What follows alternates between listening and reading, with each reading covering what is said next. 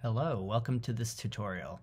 Loadout profiles is a system that allows you to create different sets of default loadouts for different purposes. To start out with loadout profiles, simply open your browser and type in localhost/loadouts.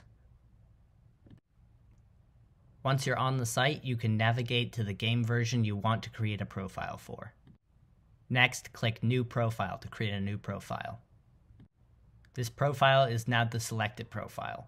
You can name it whatever you want. Next up, go back in game and choose your default loadouts for different maps. As you choose items, the items you choose will be assigned to the current profile. To create a new profile, simply head back to the website and click New. To switch between profiles, open the profile you want to switch to, click Equip.